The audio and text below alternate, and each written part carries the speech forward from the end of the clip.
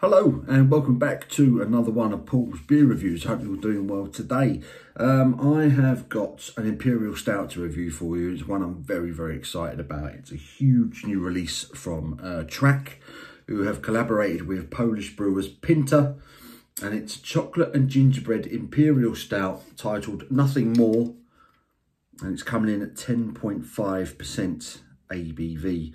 Chocolate and gingerbread. I was really excited when I heard about this one. Chocolate and gingerbread is just a great combination of flavours. I've not done a Track beer for a while. I think probably Sonoma was probably the last Track beer I actually reviewed on here. So looking forward to this. I think it only came out a couple of weeks ago. It wasn't cheap. I actually picked up this bottle from your local beer shop in St Albans.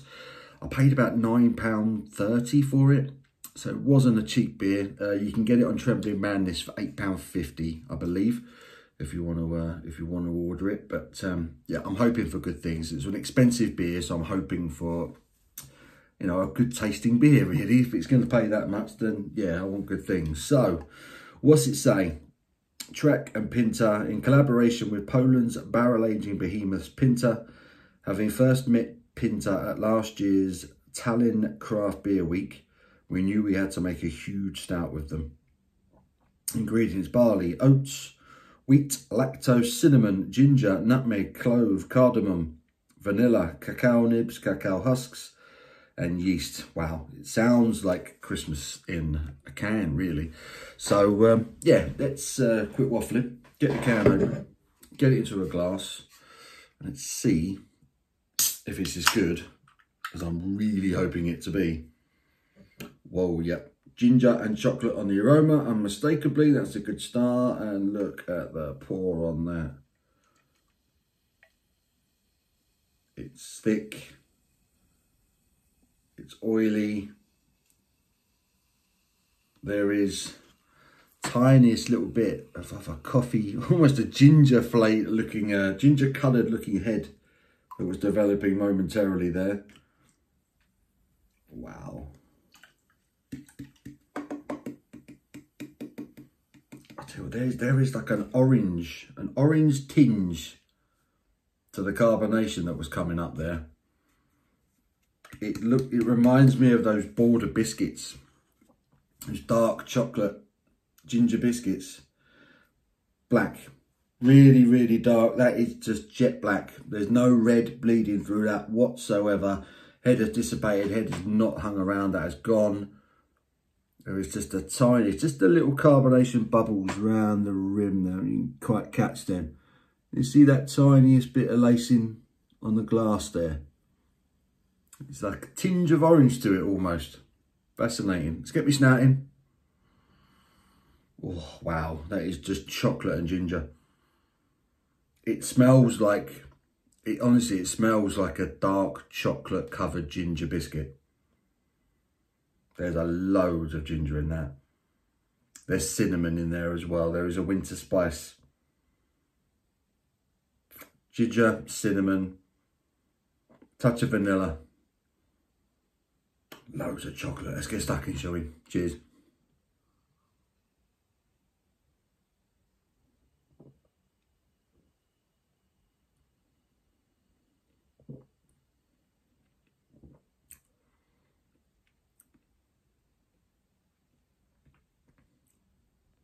Oh my God.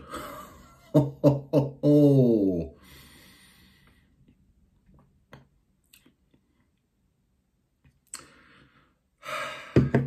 Put that down for a second.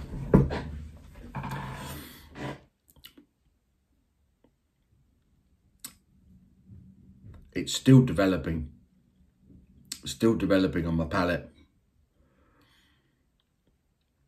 Oh, wow. Wow. They have absolutely nailed that. It's quite well carbonated for a 10.5% Imperial Stout.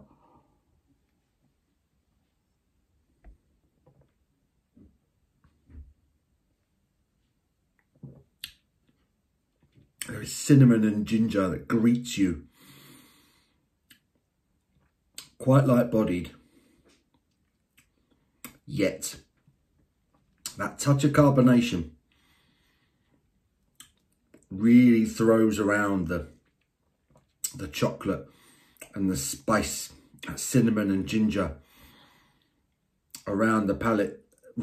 It's the body to it, because it's light and because it's absolutely delicious, that chocolate and spice, it's really drinkable.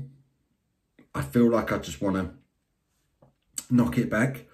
This is a ridiculously drinkable 10.5% Imperial Stout.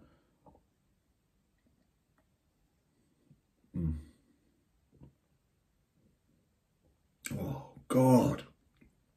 You are greeted by that spice and sweetness straight away.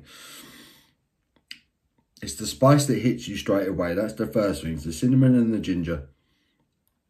And the chocolate comes in. And the spice and the ginger carries all the way through. And there is a slightly kind of woody. I'm not sure if this is it barrel aged? I think this is actually barrel aged, is it? I mean, it says Pinta are experts in barrel aging, but I don't know if this particular beer was barrel aged. But there is like a woody kind of, almost sort of like whiskey barrel flavour to it. It might just be the spice that's giving me that impression. But the flavour hangs around for ages. I'd say you have a swig of it and that flavour just, it prolongs. It just stays there. This is stunning. This is absolutely delicious. I've had, you know, stouts, big Imperial stouts that have sort of flavourings and things in them. And more often than not, you think, yeah, they're okay. But you kind of wish they were perhaps a little bit more. Look at that. The colour of that head. The ingredients on this. There's lactose, there's a bit of a vanilla thing going on. Cinnamon, there's full on ginger, nutmeg, clove, cardamom, vanilla, cacao. It's chocolatey, it's spicy, it's really strong with the ginger.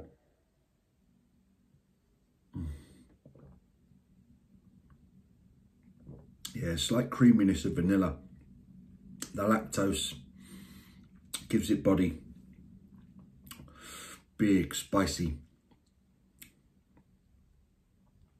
Oh, that is literally Borders biscuits. Look it up, Google it if you've never had them. Borders biscuits, they do these little, essentially it's a ginger nut wrapped in dark chocolate. They're absolutely delicious. That is what this reminds me of. They have absolutely nailed this. In terms of a chocolate and gingerbread Imperial Stout, it does not get better than that. There is nothing more I could have hoped for from this. It is absolutely perfect. And I don't say that very often. But if you wanted to make a chocolate and gingerbread Imperial Stout, that's what it would taste like. It's perfect.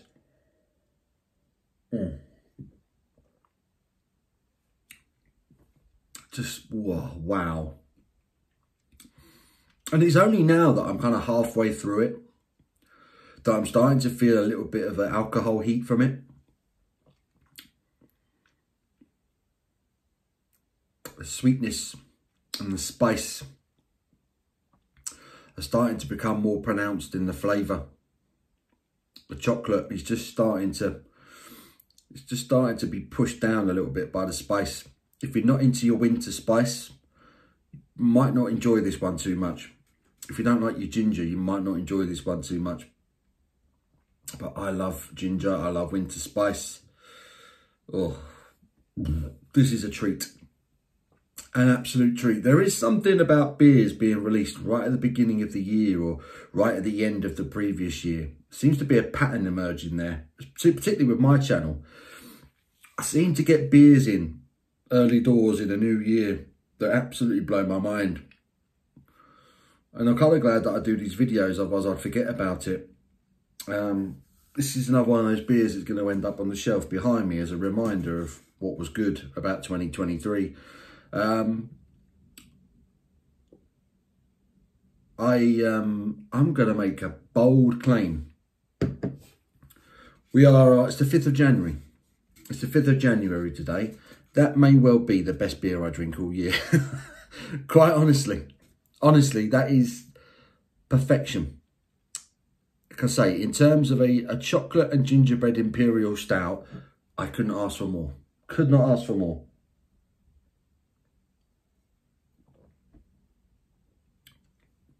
It's rich, it's spicy, chocolatey, it's delicious. There's a drinkability about it. The body's lovely, lovely warming, like subtle booziness to it. Doesn't hide the fact that it's a 10.5% beer. It's a dessert beer. It's glorious. It's absolutely glorious. It's a 10 out of 10 beer, and I'm going to enjoy the rest of this in peace. Track and Pinta. Nothing more. Nothing more to say. Chocolate gingerbread Imperial Stout. It's a lot of money. Grant you. It's not a cheap beer. But honestly, that's worth every penny. Genuinely, that's worth every penny. I won't drink any. I don't think I'll drink a better beer than that this year already. And that's a hell of a thing to say 5 days into the new year. If I drink a better stout than that, I'll be amazed. That's stunning. That is quite stunning. Track and Pinta. 10 out of 10. Nothing more. Chocolate gingerbread Imperial Stout. Absolutely amazing. I hope you've enjoyed this review. I'm going to enjoy the rest of this beer in peace.